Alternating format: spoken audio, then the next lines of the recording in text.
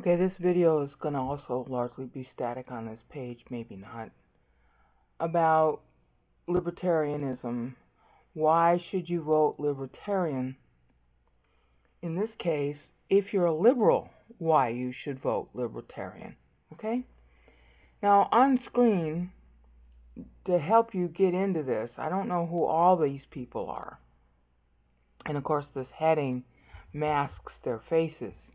But this guy right here in the upper left is John McAfee. He was one of the libertarian candidates. And you could sort of call him ultra-liberal. Okay? He's the guy who founded, the McAfee antivirus and a bunch of other stuff. And he's still involved. He was unfairly accused of being involved in a murder in Belize, and he came back to the United States, and of course when anybody asks him, he says, well, if I was really guilty, why am I here? Which, that answers the question. He's got a lot of good things to say, but in terms of, like, the ultimate radical liberal, that's him. Okay? This guy right here in the center is Gary Johnson, the actual nominee for Libertarian president. And it's not one of the better pictures of him. He's the kind of guy that when he gets really tired, it shows. But his mind is really sharp. And he's a Republican, moderate Republican, who got sick of the Republican Party being, what do you want to call it, taken over by the conservative, pro-life, blippy agenda. And so he quit it and became libertarian, which was a smart thing to do. Okay? And as a liberal, you would identify with that because that's what the GOP is known for, being taken over by the stupid pro-lifers. And that's why most people are against the GOP and should be. Now, but he's moderate. He wants, like all the libertarian agenda, he wants to do certain things like legalize marijuana in some kind of regulated fashion and some other drugs. He wants to go at within the system. He wants to work within the system. Whereas John McAfee wanted just a plain old revolution. Okay, so if you're a radical leftist, you're going to find a home in libertarianism. The difference between the guy here in the middle and the guy on the left is the guy here in the middle wants to use a more orderly process to shrink government, which would actually advance liberal goals. Okay, the central tenet of the Libertarian Party is that government should be small so you can be free. Free of any kind of cultural stigma, free of any kind of cultural push on you to go with a certain belief or whatever. Okay? And the Democrats have, made a name for themselves in being for, as it were, social liberation. The trouble is that they created big government to do it. So what's to prevent? And we see how bad it is under Donald Trump. What's to prevent a later takeover by all of the idiots who would take us back to the 1960s and all of that horrible racism? Okay? That's what Donald Trump, the vote for Donald Trump is basically among racists. Okay? They call themselves Christians, but I guarantee you they're not, because I know the Bible and they don't, and I can prove how anti-Bible they are. But liberals in general think of the Bible as being some big nasty book. Okay, they think it that way because the GOP Christians are that way. They think it that way because Donald Trump supporters are that way.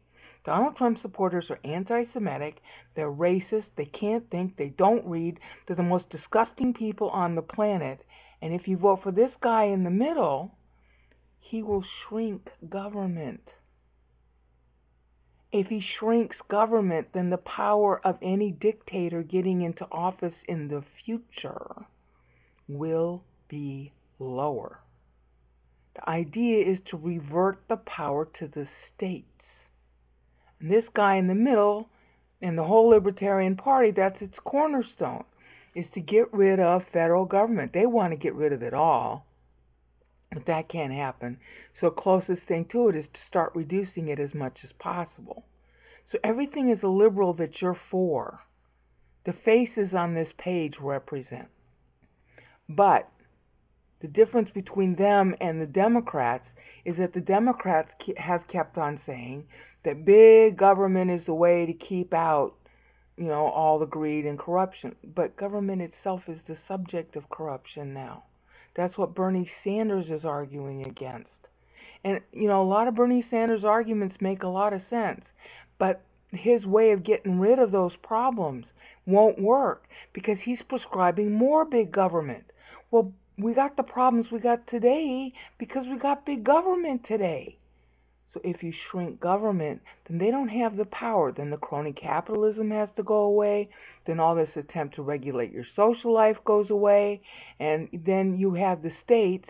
And if the state has good laws, like it'll allow marijuana, or it'll allow you to be whatever LGBT you want, or it'll allow this or allow that you believe in, you move and you can live there. You don't have Mr. Big Federal Government that can be taken over by a dictatorship at any time.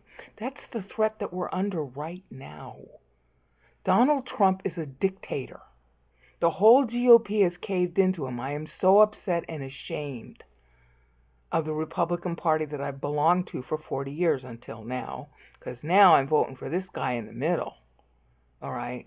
I am so ashamed of the GOP for being racist, dictatorial, anti-Bible. I knew they were anti-Bible, but I didn't know they were this bad.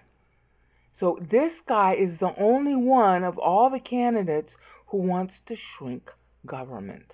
If he shrinks government, then as a liberal, you will have more power. You will have more money in your wallet to contribute to whatever causes you believe in. Okay? You want to get rid of the military, reduce the military? Well, so does he.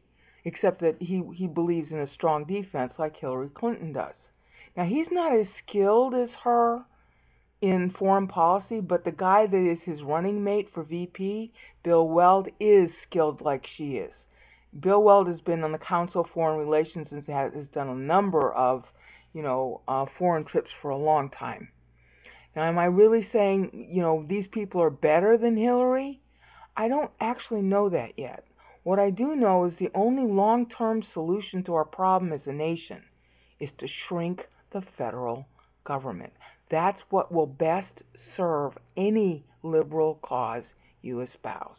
If you got questions or, disputes, let me know, because I'm not anti-Hillary. I'm just more pro these people. Peace out.